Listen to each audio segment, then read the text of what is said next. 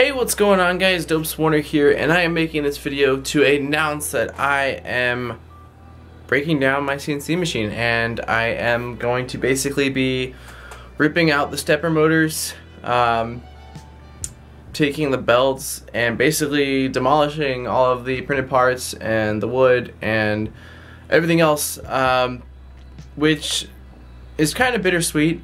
I've had this thing probably for 6-ish months now, and it was the biggest, most intense project I've ever worked on, that basically combined electronics. It was my first time working with like a Ramps Arduino board. There was 3D printed stuff, there was a little bit of woodwork involved, so it was definitely a crazy project that I didn't think I'd actually be able to accomplish. I gave up and was very frustrated and had to go back to the drawing board and send a lot of emails, and definitely was the most intense project I ever worked on. However, I basically decided, I should probably turn so we can see in the background. Let me do that. So I basically decided though that, you know what, the light, that's not going to be good at all. I basically decided that I don't have room. I don't use it.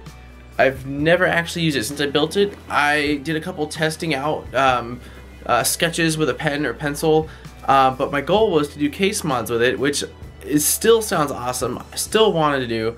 However, if you look at my room, now that especially I've got a queen size, I went from a twin size to a queen size, it is a clusterfuck, and it is extremely difficult to maneuver even through my room. My desk has got the 3D printer on this side, the CNC machine on that side. At least this gets used, this gets love. I can see a reason for keeping it here.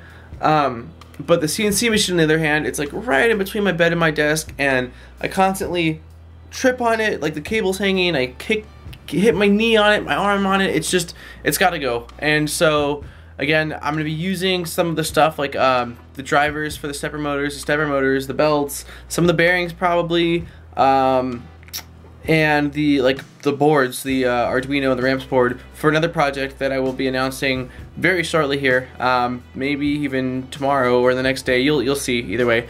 But yeah, so that's gonna happen. So I just basically want to let you guys know that the CNC machine is going by, and I felt like it deserved a video because of just how crazy this project and this beast of a machine was. So I took some photos of it, that way people can look back on it, because I don't think I ever took like detailed photos, even though it's not that detailed. I just took a couple different angles, but that way if anyone kind of wants to see some looks at it, also I'll link in the description. If you do want to build one of these bad boys for yourself, you can do so. So I'll place a link in the description, and I'll just kind of show you guys one more time around it.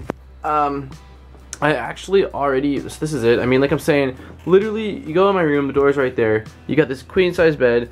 This is the only room you have to get by. Look at that. And that's the CNC machine. Getting rid of it, granted, won't fix that. However, it's just so easy to like hit this, or hit just the corner of it on your elbow or something. So, but anyways, this is the box right here that held the electronics for it, which is now hollow. You just got the ends for the stepper motors in there. I already ripped out the electronics.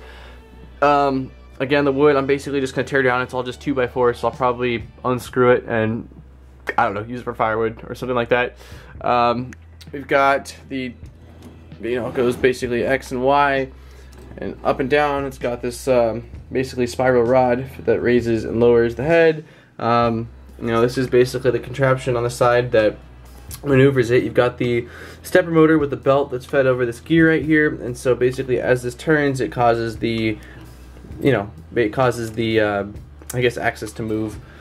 So this is it. So I'd say, you know, let's take a moment to say farewell to the CNC machine, but its soul will live on, because again, I'm using its core electronics and components for another project that is pretty badass. And without spoiling anymore until I'm ready to announce in the next couple days here, I will end the video on that note. I hope you all are doing fantastic and are ready to see a lot more projects, because I've definitely got a lot up my sleeve, and I'm really excited to share that with you guys. So on that note, I'll end the video. Dope Swanner, and I am out. Peace, guys.